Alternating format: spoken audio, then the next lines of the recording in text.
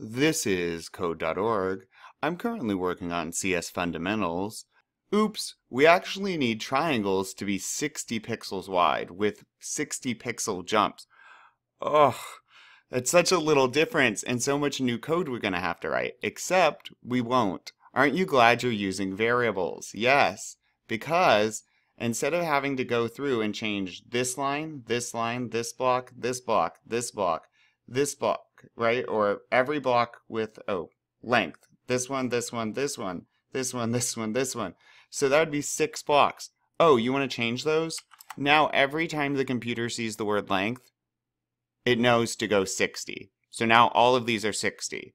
And all we had to do is change one thing because we were using set length to 60. So now when the computer reads 60, it will know, reads length, it will see that length, goes 60 pixels, jumps 60 pixels. So let's give it a shot.